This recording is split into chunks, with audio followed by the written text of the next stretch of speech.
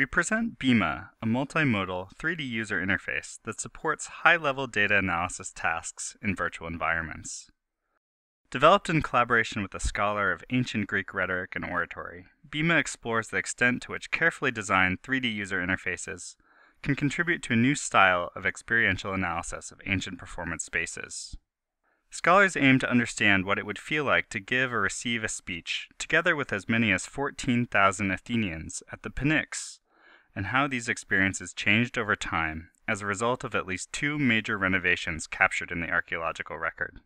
Bema integrates several low-level interface techniques to support these tasks. Visualization in a head-tracked stereoscopic cave environment supports first-person experiential analysis. State-of-the-art crowd simulation methods are adapted to populate models of the Pnyx with varying numbers of assemblymen, helping to answer cultural heritage questions relating to auditorium capacity and citizen participation in the democracy. To navigate, Bema introduces a modern-day interpretation of the classical world in miniature technique. A map is displayed on a high-resolution 2D multi-touch surface inside the cave. Travel is accomplished by reframing the map through direct manipulation. The current location is indicated by crosshairs at the center of the map. During travel, the system adjusts the vertical position of the Pnyx models to maintain contact between the user's feet and the virtual ground.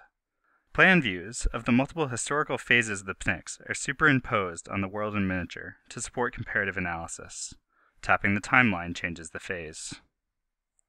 To further facilitate comparison, spatial context is maintained during transitions through the use of a staged animation that first cross-dissolves the models from the 2 phases, enabling users to find correspondences, and then gradually settles the user's position to the new ground level.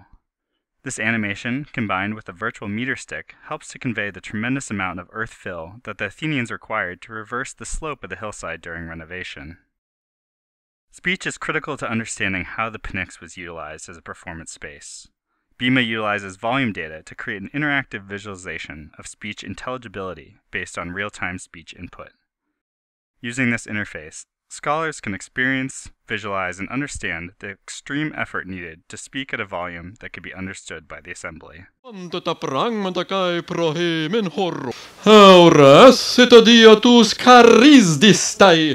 By integrating solutions for these low-level tasks, including navigating in space and time, adjusting data visualization parameters, interacting with virtual characters, and analyzing spatial audio and architecture, Bema enables scholars to more deeply engage with their data, develop new hypotheses, and understand how change over time in the physical structure of the Pnyx influence the behaviors of speakers and listeners.